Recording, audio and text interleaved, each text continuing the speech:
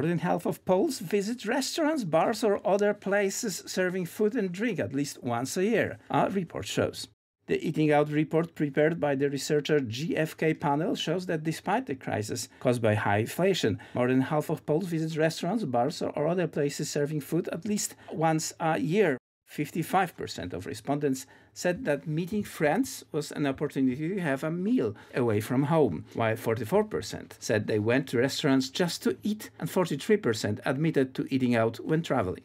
According to the report, the value of the Polish restaurant market is growing and is worth 31.3 billion of Polish zlotys, that's 7 billion euro. However, most of the 1 in 4 respondents say they did not use catering services. JFK's Szymon Mordasiewicz said that Poles continue to cut back on some of their pleasures, including the use of catering services, during their shrinking household budgets. Inflation remains high and consumer sentiment is weak, he added. 1 in 3 Poles who visit restaurants say that visiting shops and shopping center is an opportunity to eat out, said Mordasiewicz. The report showed that money is the key factor when it comes to eating out. A full 44% of respondents said they could not afford to eat out, and 43% complained about high prices. Almost 1 in 3 respondents said they prefer to eat at home because their own food is healthier and tastier.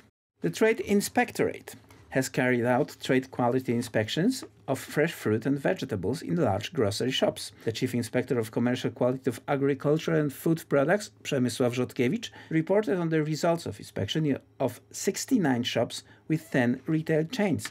Irregularities were found in 1 in 3. Inspectors check the quality of labeling of fresh fruits and vegetables and verify information about the country of origin of the product. It turned out that most of the irregularities concerned labeling. There was no information about the quality class, about the variety, or the country of origin. On the other hand, the quality of fruit and vegetables on offer was correctly labeled. Inspectors call on consumers to demand information in shops.